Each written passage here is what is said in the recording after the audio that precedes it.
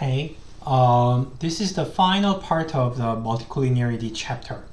So, so far, we have considered a perfect multicollinearity where there is a perfect linear relationship.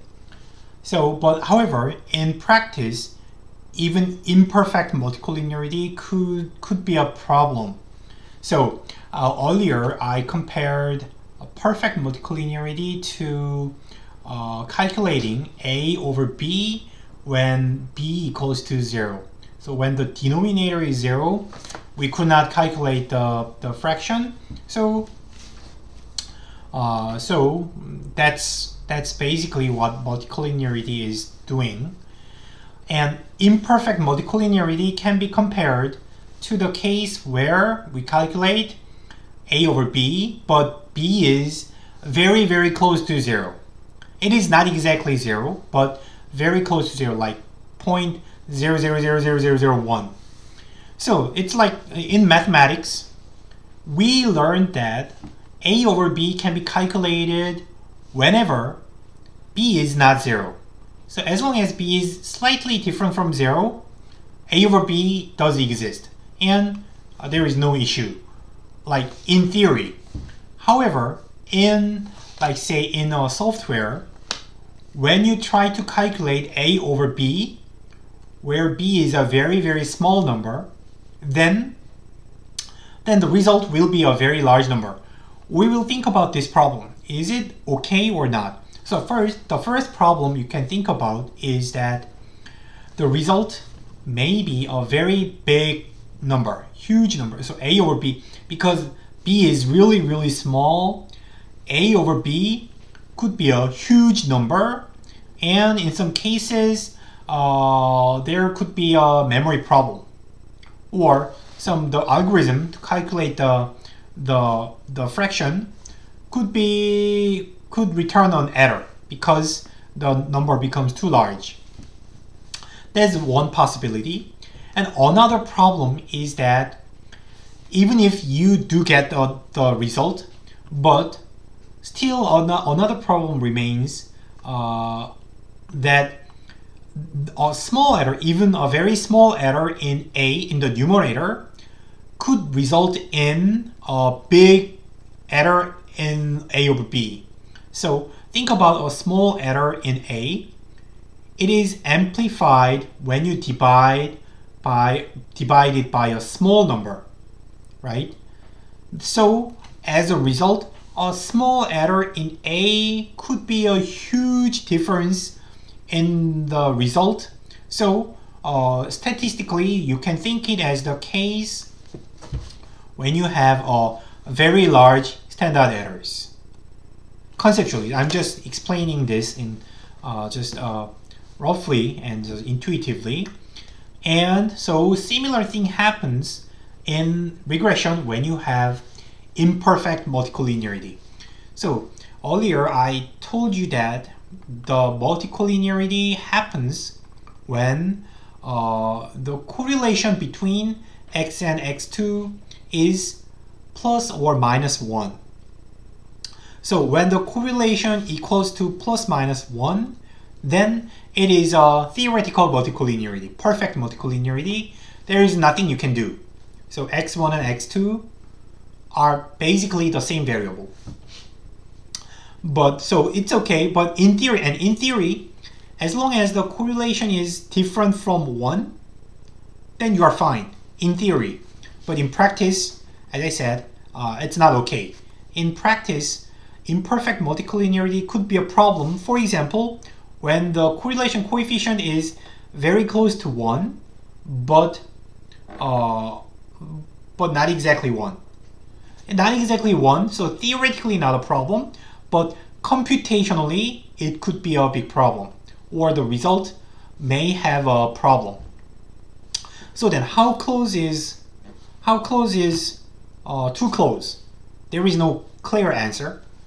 First, it depends on your sample size. So if as the correlation coefficient converges to 1, your estimator will have a bigger problem. So the closer to 1, the bigger problem your estimator will have. And if you have huge sample size, which can compensate the inaccuracy caused by the multicollinearity, then this could be not a problem. So, however, if your sample size is not huge, then like the inaccuracy caused by like this correlation could be critical in the because your sample size underlying information is not enough. So imperfect multicollinearity is more about computational problem. So there is no clear theoretical judgment whether it is a multicollinearity or not. And to continue, so let me give you the intuition. So the multicollinearity could be understood as the lack of ceteris paribus variation. So it happens, the multicollinearity problem arises when a regressor does not have a variation when the other regressors are held fixed. So you fix some regressors and another regressor is also determined. In this case, these guys are multicollinear. However, so in this case, there is no variation at all. There is no ceteris paribus variation at all. But imperfect multicollinearity is the case when you have little variation, too little. So there may be some variation, but the variation is too small to have a reasonably reliable results. So that is the intuition behind imperfect multicollinearity. Then you need to first understand the importance of the variation, which I explained earlier. Do you remember? I explained with a graph with different base. Wider base makes the slope more stable. So, or mathematically, the standard error of the coefficient OLS estimator is inversely proportional to the variance of x.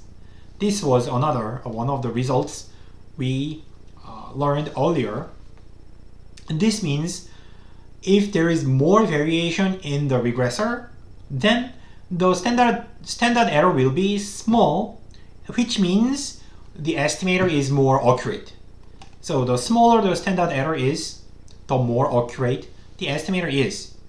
Therefore, if there is an imperfect multicollinearity, then one of the regressors has small variation, small ceteris paribus variation. So because of the small variation, the standard error will be huge, which means inaccuracy, which means the estimator is inaccurate. So the small variation inflates the coefficient's standard error. This is the critical problem actually, because if the standard error is too large, you cannot get any conclusion from the results. So like it is unreliable. So you can think the estimator is simply an error. So therefore, this tells you, so there is no clear threshold how much is a problem or how much is okay, but the judgment must be made based on the standard errors. You may want smaller, you want, of course, everyone wants to have a small standard error, which means better accuracy. But if you think your estimators do not have reasonable standard errors, then think about multicollinearity problem. The standard error could be inflated because of a multicollinearity problem, and if that is true, if that's the case, and then remember, the multicollinearity problem could be resolved if you drop one of the variables. So when you drop some of the variables, and if the standard errors drop drastically, then you can see that it was because of some multicollinearity among those variables, and by dropping one, your the problem in the ceteris paribus variation was fixed. So this is how we detect the multicollinearity problem and what you may encounter in your analysis like later. So keep this in mind. It will be a useful tip when you have similar problems. Okay, I will call this a lecture. From the next in the next lecture, we are heading into a different chapter. So we will talk about control variables, which is a kind of regressor, which is just a regressor, but it plays a different role. So it is a totally different topic. So I'm going to we are going to enter into the different topic in the next lecture. So see you later. Bye.